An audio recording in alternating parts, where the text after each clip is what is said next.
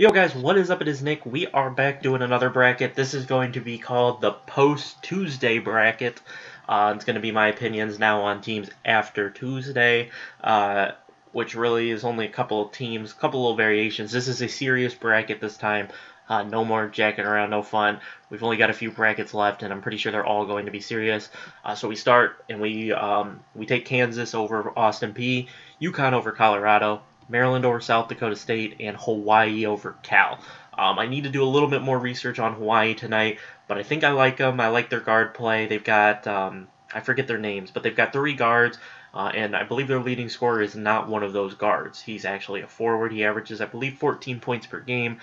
So I did a little research on Hawaii, and I do like how what I saw. We're still going to have Wichita State beating Arizona, and Miami taking down Buffalo, and continue with the trend on the bottom of Villanova Temple. And so I think I have this side of the initial right here. The Sweet 16 is all said and done. Or not the Sweet 16, the round of 64 games have all been done. I don't know why I said Sweet 16. But the round of 64, all the games in this bracket, I think I am solid on, with Kansas, UConn, Maryland, Hawaii, Wichita State, Miami, and Temple, Villanova. From here, we're going to be taking Kansas, Maryland, the change, going with Miami to the Sweet 16, moving on from Wichita State. I think I moved back onto Miami with McClellan and Rodriguez, away from Baker and Van Fleet for Wichita State. I think I've moved on. Last night didn't impress me too much. They did close out Vanderbilt, but Vanderbilt couldn't make free throws. Vanderbilt couldn't... They didn't score for they went 0 of 8 in like an 8-minute span or something like that. And they really didn't pull away. Vanderbilt started chucking up threes and kind of playing sloppy near the end of the game, where Wichita State really increased their lead from like a 10-point lead. Vanderbilt had to take some chances, and then it kind of ballooned out, and I wasn't too impressed with Wichita State in the first half. But we'll see. We'll see. I still got a little bit of time to decide. We're still gonna have Villanova playing Kansas in the Sweet 16, or in, why do I keep messing up the rounds? The Elite 8. We got Kansas, Villanova, Elite 8. Kansas taking down Maryland, Villanova taking down Miami. Moving on to the East bracket, we've got North Carolina playing Providence still, and still have Indiana playing Kentucky. I should probably be using my strategy in the video, but by not using my strategy, I'm just moving teams out in my head instead of on the screen. Still got Michigan beating Notre Dame and West Virginia beating Stephen F. Austin. People are really talking up Stephen F. Austin. I love Stephen F. Austin. If they were playing Miami, if they were playing any other number 3 seed except West Virginia, I would pick Stephen F. Austin. But unfortunately, they're playing West Virginia, so that screws that whole dealio up. So we've got North Carolina playing Providence, Indiana facing Kentucky, Michigan, West Virginia, and Pitt Xavier. Obviously, this isn't set in stone because I'm picking Notre Dame if Tulsa beats Michigan tonight. So keep that in mind. And then might do a little bit other. Maybe I'll take Chattanooga because I don't know if I've hopped off of Indiana onto Kentucky, but for this bracket, I am onto Kentucky over Indiana, West Virginia, and Xavier. So this bracket is holding chalk. Usually they don't, with the 1, 2, 3, and 4 all advancing. But we will we'll have to wait and see. Still going to have West Virginia and North Carolina in the East. What am I trying to say? The East region facing off in the Elite 8. Moving on to the Midwest region. I don't think there's many changes here. Michigan State to play Syracuse. Utah to play Seton Hall. Iowa State to play Purdue.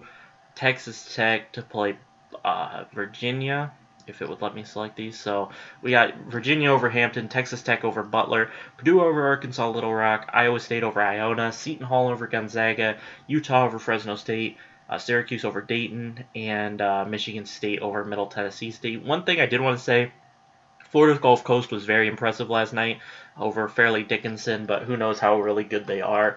But they did look really good last night. Winning the game by 31 points. We're going to have Virginia and Iowa State facing off. and then we'll have Michigan State playing Seton Hall. Now I need to narrow this down quickly. You know, obviously the tournament starts tomorrow. I think bracket lock is at noon probably. So I'll have to figure this out by then, whether I'm taking Gonzaga or Seton Hall to the Sweet 16, because that's big. That's a lot of points I'm risking one way or the other. As of right now, I'm leading Seton Hall and Isaiah Whitehead, but I could easily switch over to Gonzaga with Wilcher and Sabonis, but I'm not sure yet. So I got Michigan State playing Iowa State in the Elite Eight for this one, taking down Seton Hall and Virginia. To get there, moving on to the final region, we've got Oregon moving on over Holy Cross or Southern, whichever one, playing St. Joe's. We've got Baylor still facing Duke, and have not what I meant to do, but that is actually what I'm doing, is having Baylor move on. We've got Northern Iowa and Green Bay moving on, or Texas A&M and Texas. Then we have Oregon State facing off against Oklahoma, creating some interesting matchups. Oregon State, Oklahoma, Buddy Hield versus Gary Payton. Green Bay versus Northern Iowa. Northern Iowa has 4 players that score in double figures, or who average double figures. That's what I like against, like in the tournaments, a balance, able to score. They do have they do have a leading scorer. It's a little bit above the pack. I believe he's at 14 points and everybody else is at 11. 2 11s and a 10, I believe. Maybe I'm off, but so in the first matchup, Oregon versus St. Joe's, we've got Oregon. I already did Baylor over Duke. We got Northern Iowa over Green Bay and Oklahoma over Oregon State. Setting up Oregon-Baylor, Northern Iowa, Oklahoma, and I've got Oklahoma facing off against Oregon for the Final Four. So we'll start here with Oregon, Oklahoma. Still rolling Oklahoma to the Final Four, as well as Michigan State. I'm going to take West Virginia and Villanova from the top. So our Final Four is looking like Villanova, Oklahoma, West Virginia, Michigan State. And then we're going to have Michigan State playing Villanova for the national championship in this bracket. Still torn between I believe in my final bracket I will go Oklahoma. I believe it's a safer pick, and it's not a popular pick. So I believe it's the safer and less. You know, the Villanova and Oklahoma aren't getting a lot of love from a lot of brackets I see, so it doesn't really matter who I pick, but I believe Oklahoma a little bit safer bet than Villanova, but in this bracket we will take Villanova to win it all by a score of 69 to 60. Let's go 60. So this bracket we've got Villanova. This is the post, what am I trying to say?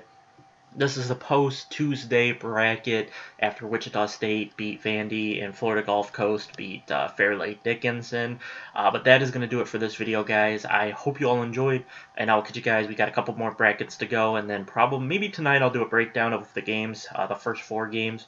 Who knows? Maybe it's not worth it doing a breakdown of those or talking about them, giving my thoughts and ideas, but we'll see. But I hope you guys enjoyed, and sorry. Excuse me. And I'll catch you guys in my next video. Peace out.